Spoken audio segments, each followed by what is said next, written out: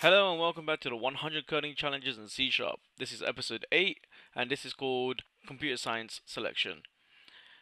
In this episode we're going to write a program that asks the user to enter their favorite subject, and if the user types in computer science then we want to display the message "you must be very clever," otherwise something else. You can decide.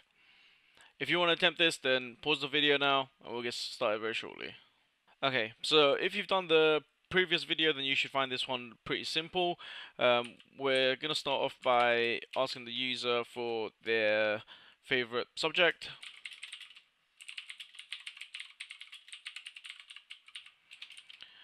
And then we'll store that in a variable called subject.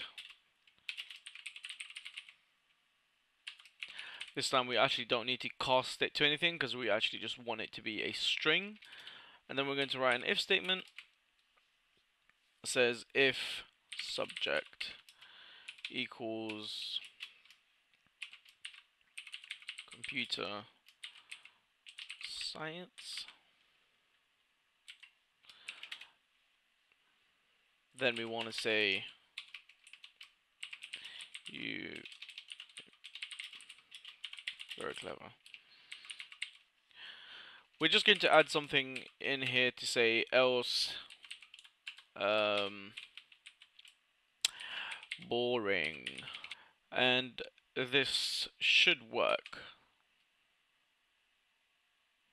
So what is your favorite subject? If I say computer science, you must be very clever. If I say something else, English, bleh, boring.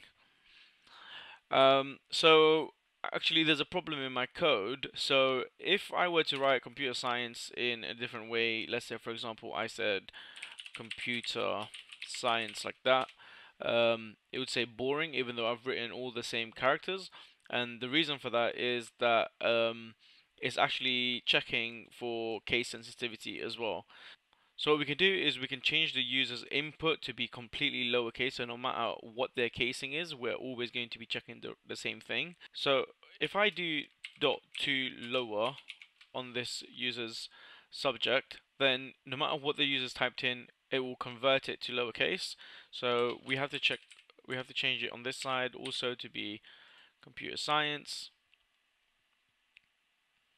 So now if it asks me what my favorite subject is and I want to for some reason write computer science like this, I don't even know if I spelled that right. Doesn't even look right at all to me, but yeah, that's converted to lowercase and checked against that, so it knows that that's the user's input.